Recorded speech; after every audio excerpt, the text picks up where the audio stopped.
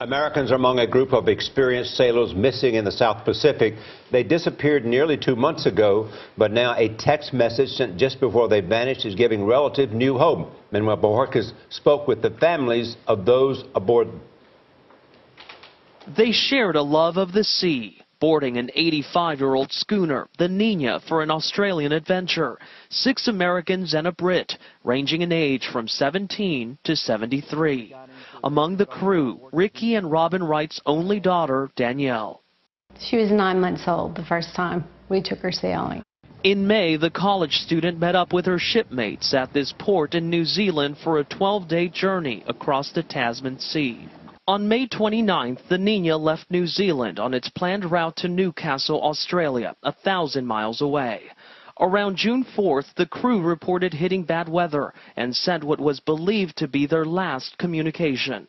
The weather's turned nasty. How do we get away from it? A meteorologist advised them to steer south, but to stay prepared for more bad weather. The Nina was not heard from again. That meteorologist, Bob McDavid, never sensed panic when he spoke to 73-year-old Evi Nemeth. They were concerned, but they weren't in trouble. They were in control. Evi's friend, Barb Dyker. She's unflappable in any kind of situation that would have other people in panic. It wasn't until June 25th, 3 weeks later, that New Zealand rescue teams put planes in the air, searching a vast area of ocean. On July 4th, the New Zealand Coast Guard called off the search. But now, many believe the Nina may have been far from the original search site.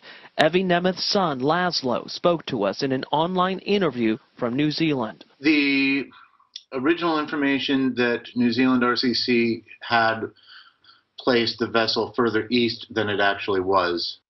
Inaccurate information because officials discovered an ominous text an entire month after the crew went missing, sent from the boat but never received. The message read, "Sails shredded last night, now bare poles. Going 4 knots, 310 degrees. We'll update course info at 6 p.m. We think they're out there. We just have to find them. The Wrights and other families believe the missing crew is still alive. They've hired the private Texas firm Equusearch to find out what happened. I only have 1 child. So Danielle's neighbors have tied blue ribbons around their mailboxes, holding out hope for her safe journey home. For CBS This Morning, Manuel Bojorquez, Lafayette, Louisiana. You know, it's an interesting thing. First of all, weather is every sailor's nightmare.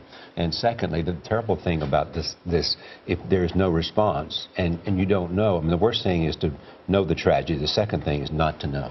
Well, we were talking about this in the meeting yesterday. I mean, they've been gone for 2 months, and there are a lot of people that think they may still be alive out there. And as a parent, I mean, you can't sleep at night knowing your child is out there. Until you have some kind of completion to it. Yeah, we'll continue to follow the story to see what happened.